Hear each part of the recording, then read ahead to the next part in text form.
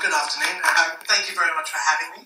I feel very much like my presentation is going to be a fairly tangential one to the discipline of data governance generally, but I'm sure I can bring it back around to bring some relevance to you for this afternoon. So, what this presentation is about is bringing human approaches to digital problems, specifically using human-centered design to solve public policy problems. So, let's talk a little bit about the Policy Lab. We are Australia's first all-of-government policy lab.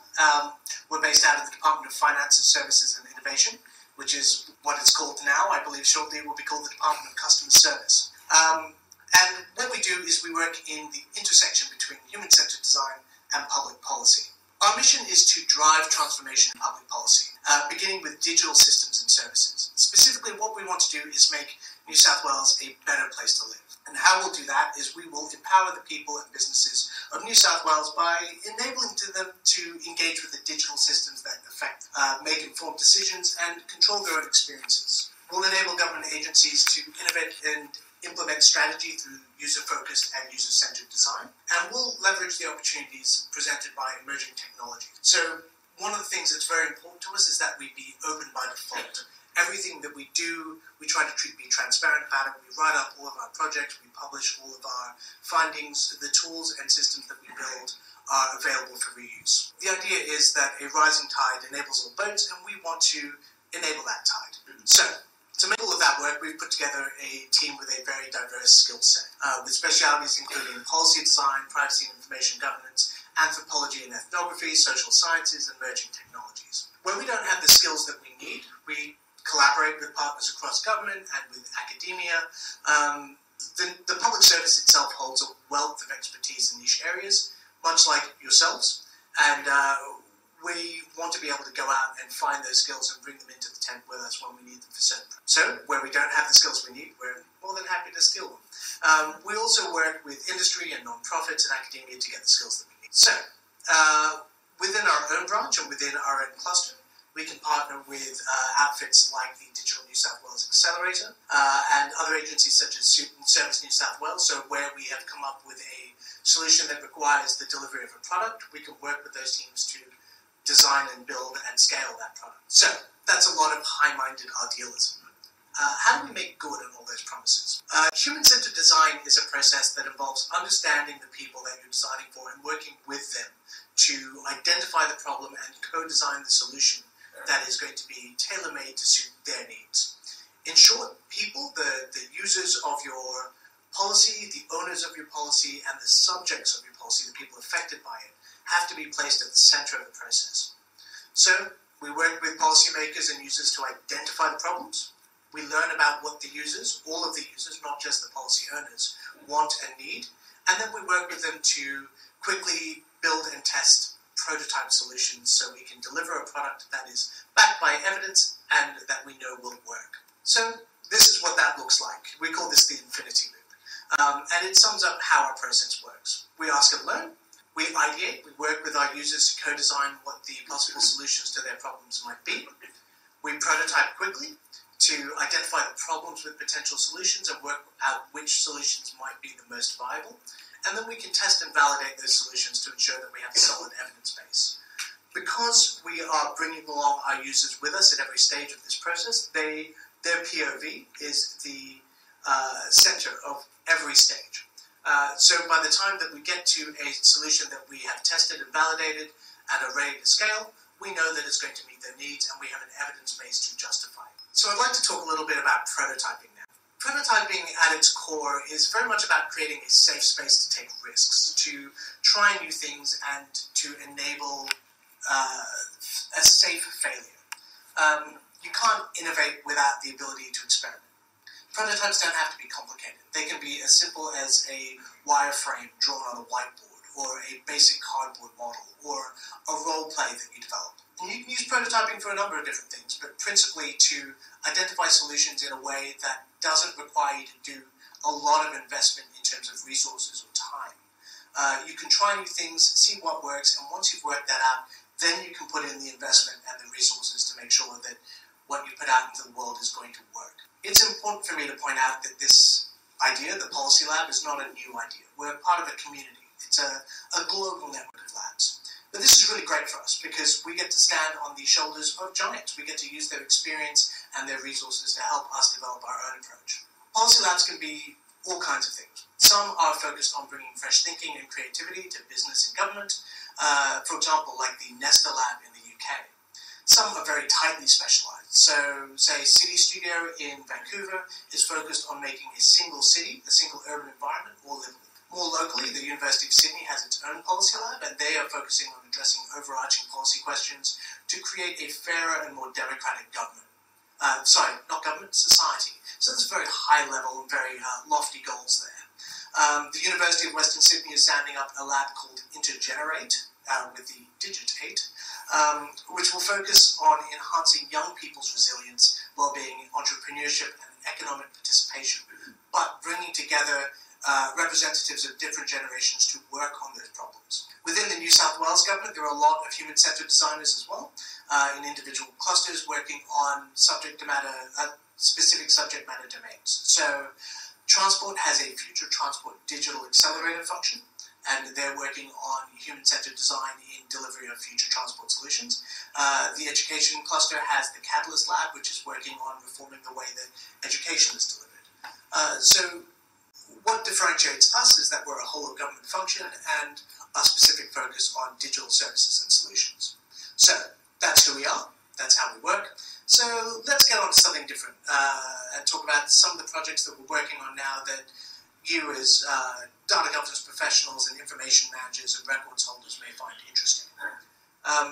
These are some of the projects we've been working on in the last 3 months. When Andrew said we were established in 2018, we were established on 22nd December 2018, so we have been around 3 months, more or less about as of this week, and it's been a very busy 3 months. In that time, we've started work and we're about to deliver an Internet of Things framework governing the whole of government. We've been working on codifying rules in legislation, regulation, and policy, and I'll get into that into a bit more detail later. Working on mapping the digital policy landscape, working out what policies apply in digital and how they relate to each other and different clusters. We are just kicking off our work on building a whole-of-government AI ethics framework. We've been working on whole-of-government cloud guidance, data strategy, and we're about to publish some emerging technology guidance. So little snippets on what new tech is out there in the horizon and how we think it's going to affect how government does its work. So I'd like to do a little bit more detail into a couple of these. Let's start with cloud. So this project came out of a request that we develop a, quote, cloud policy. So, as is our wont, we asked, okay, you've asked us for a policy, but what is the problem you were trying to solve? We didn't necessarily get a very clear answer to that question. So what we did was we went to the users. We conducted a number of workshops and a number of follow-up interviews, and what they told us was, we have a lot of data, we have a lot of records, we want to use cloud services because they are cheaper and they enable us to do things that we can't do with our aging systems. So, we don't know what our requirements are. We know there are requirements, we know some of them, but we don't have the confidence that we know all of them. We know there are numerous requirements. We know we have privacy requirements, security requirements, records retention and archive requirements, procurement rules, but they're not all in one place. So, what we determined from that was there's actually already a policy. In fact, there are several policies. What there isn't is a consolidated view of what those policies and requirements are. And they're not necessarily surfaced to users at the time that they need to make a decision. So, users told us what they wanted. They wanted consolidated, complete, relevant, usable, and timely information of what their specific requirements were.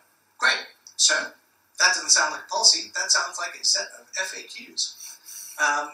Which is what we did. We developed a set of plain FAQs, plain English FAQs that guide users through the cloud procurement process, but provide links to the specific policies that they will have to consider and comply with when they are making the decisions around cloud procurement. We're now going to work with New South Wales to ensure that this information is integrated into their platform so that people who are going through New South Wales to buy cloud products will see this information at the right time when they're making certain decisions about security, around encryption around where their cloud needs to be hosted in order to meet certain requirements. I like talking about this example because it demonstrates the problem you need to solve is not necessarily the problem you think you need to solve, but also that the solution that you come up with doesn't have to be complex and high tech in order to be innovative. All it needs to do is meet user needs in a way that hasn't been met before. Any questions about that before I move on? Yes. How do you keep, one of the things that I think we strain against is how do you take adopt a point of view in which to put things all together? Like, you can have your FAQs, but it's just another list. Whereas if you have someone to say, you need to look at it this way, and that will bring it all together. So the question was, how do you adopt a point of view in order to adopt a delivery approach, I think is what it comes down to. In this case, we had the opportunity to speak to a lot of really informed users, including chief information officers of various clusters, but also people who are on the pointy end of cloud procurement and of records management. We did this in a couple of ways. In the first instance, we brought them into the same room together with the people who owned the policy, and we had them tell the policy owners about their particular struggles and about their particular pain points. And we went through a research synthesis process where we brought all of that together and presented it as insights that could then be delivered to decision makers. But also we worked with them as we were developing the FAQ. So we said, great, we've developed these, we're going to test them with you. We tested them with a small but carefully curated user group, and they came along with us as we developed them. So we got to have their input as we prototyped and as we built it out. But further than that, we asked them specific questions about how do you want to receive this information? And we looked at the commonalities in their answers. And they were mainly, we need it when we need it. We need it when we need to make the decision. And we happen to have close ties with the New South Wales platform, which is working on very similar related problems. How do we make people make decisions that are informed, that are educated, and how do we guide them through that process? So we looked for, I hesitate to use this word, but synergies with other projects that we were aware were going on. And we found a good opportunity to surface relevant information in bite-sized forms at various decision points throughout the procurement process. Now that's only going to work if you use New South Wales, and lots of people are procuring cloud products outside of that process flow. But you don't have to only make your information available in one form, so we're going to put it on Digital New South Wales as well as a downloadable resource. Ultimately, there's never only going to be one solution to your problem, and part of working out how you deliver it is asking your users, what do you need? And they're never all going to have the same answer. Does that answer your question? Yeah. All right. Let's move on to rules as code. And sorry, was that a question there? Great. So let's move on to rules as code. Rules as code is a label that we have put on the process of finding black and white prescriptive deterministic rule sets in legislation and regulation and policy and translating them into machine-readable languages. We went with rules as code rather than digital legislation or RegTech because we're not working just with legislation or regulation. We are working with rules. So why do we want to do this? Because we live in a society based on rules. But those rules can be hard for people and businesses to actually understand and comply with. They're often drafted in legalese. They can be complex and voluminous. They might just be in a 60-page PDF that is hidden in the corner of a website that nobody actually visits anymore. But if we code them and we make them available for reuse, we open up a host of options. So we can build tools based on these rules, such as software and websites that help people understand and apply and comply with the rules. We can make it easier for the regulated community to understand the rules and to build systems that automate compliance. We can create opportunities to automate and integrate rules into service delivery. So, for example, Digital New South Wales is currently working on a project whereby they are creating a web form to enable people to sign their kids up for public school. previously, this was a very long handwritten form. So it's easier to do it on a website. Great. You can automate some of the fields to be filled in. That's great too. What if you were able to automate some of the other elements in which people might interact with the government? So one of the things we've been playing with is coding up the rules for the Active Kids voucher. I don't know if you're familiar with this voucher. I see a lot of nodding heads, so some people have definitely applied for it. But what this is if you have a child who's enrolled in the New South Wales public school and lives in New South Wales and is between the ages of 4.5 and 18 years of age, they can get a $100 voucher once a year to spend on sports in some shape, way, or form, whether it be going to a karate class for the first time or signing up for a football club. So we know we need to know certain eligibility requirements for a child to work out whether they are eligible for an Active Kids voucher. Now, if you're filling out all of this information to sign your kid up for public school, we know your kid's date of birth, we know where they live, we know which school they're going to, so we know that they're enrolled in the school. So we have all the information we need to work out whether your child is eligible for an Active Kids voucher. Great. We could, if we code these rules and make them available via an API, create a system whereby your digital enrollment form works out whether you are eligible for a voucher and says, we think you're eligible for a voucher. Would you like to find out? You can click a button and it'll go, yes, you are eligible. Would you like to apply? And you can click another button and have your application form auto-fill. You have created a seamless service using coded rules. And now, if the eligibility for those rules changes, you can change that in your rules engine, and those requirements will flow through to your form. So now you don't need to change your education enrollment form at all. Now that's only one front end. What if you have multiple front ends? Let's step back a bit and talk about what we're dealing with currently in the present-day environment. So you have human-readable rules and legislation and policy. Lots of people are using those rules. So lots of people are interpreting those rules to work out what they actually need to do to comply. And then, if they have business systems, lots of people are separately all trying to code those rules or somehow integrate them into their business systems. So this ends up with a situation where you've got lots of people doing lots of things to achieve the same outcome. It can develop inconsistencies because they're all trying different things, and interpretations of rules can vary, especially when they're legislative rules. And it creates a lack of confidence in the rules that you've done. Like, I think this is right. I'm not sure. I know it was right in the legislation, but as I've gone through the translation process to put it in my business systems, I don't know if I've made a mistake. This is where we would like to get to. If we enable rules to be developed, coded rules to be developed at the same time the human-readable rules are developed, we can put up a draft API at the time that we put up our legislation or regulation or policy for consultation. So, let's say you were out there, rather than looking at the legislation and spending time poring over the provisions and then putting together a lengthy written submission, maybe you build a little front end to test and model the rules based on the API. And then, if you find that it doesn't work for your situation, you can base your submission on that, or even propose a rules change or make a pull request to see, instead of making a written submission. So it's a different way of testing whether it's going to work, a different way of running consultation.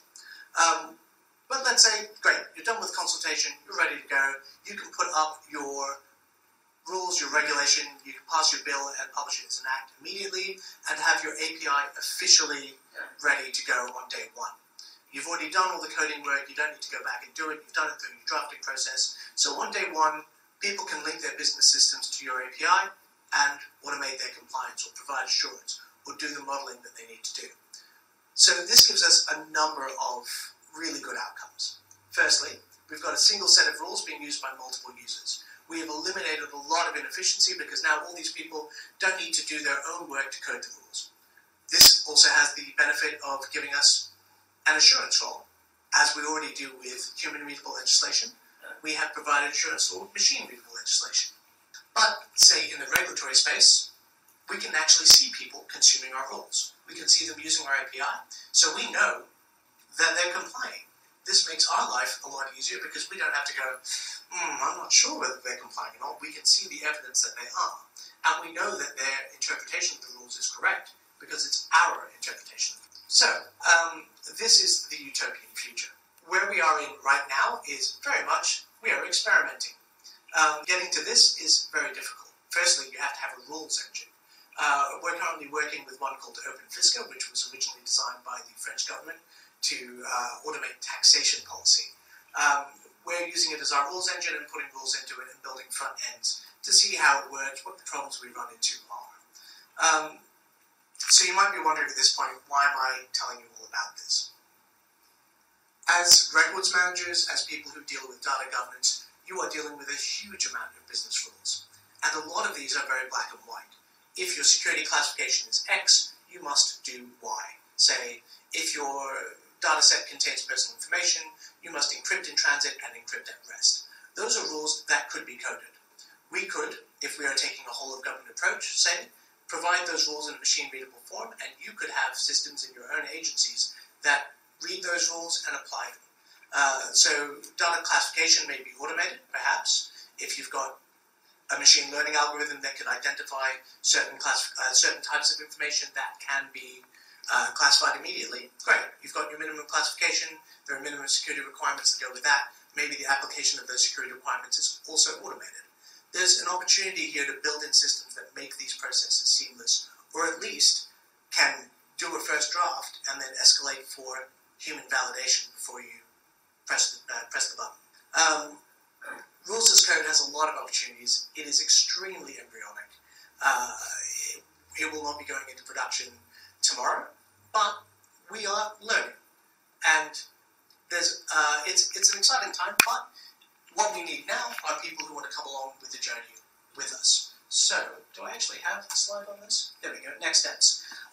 This is where we're going next. We are going to continue experimenting, and what that looks like is we are going to identify projects with users within government, people who want to code their rules or who are developing new rules and would like to see what it looks like to code them as they go.